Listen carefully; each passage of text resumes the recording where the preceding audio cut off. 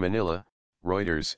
Philippine President Rodrigo Duterte has said there is no chance of him going on trial at the International Criminal Court, ICC, because not in a million years would it have jurisdiction to indict him.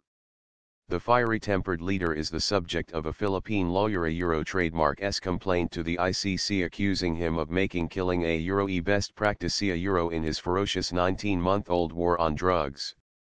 The ICC last month said it had started a preliminary examination to establish whether it had jurisdiction, and if crimes against humanity had been committed.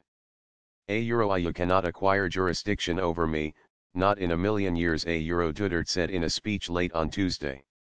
That is why I don't trademark to respond to them. That trademark the truth He added, I believe it.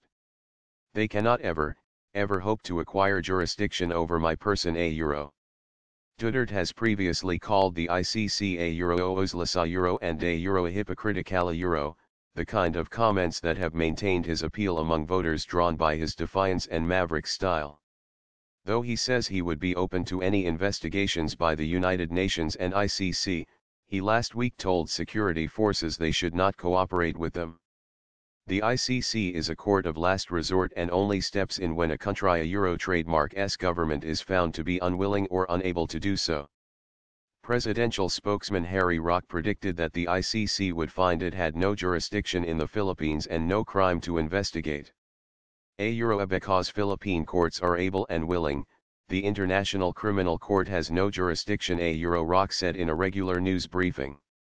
When it comes to merit, the war against drugs cannot be considered a crime against humanity, He said the campaign had a legitimate, counter-narcotics purpose and was an official exercise of the police powers of the state.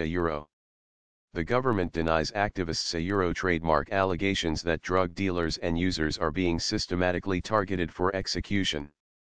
Police say they have killed about 4,100 drug dealers, in shootouts, but have no ties to unidentified armed men who have killed hundreds of drug users.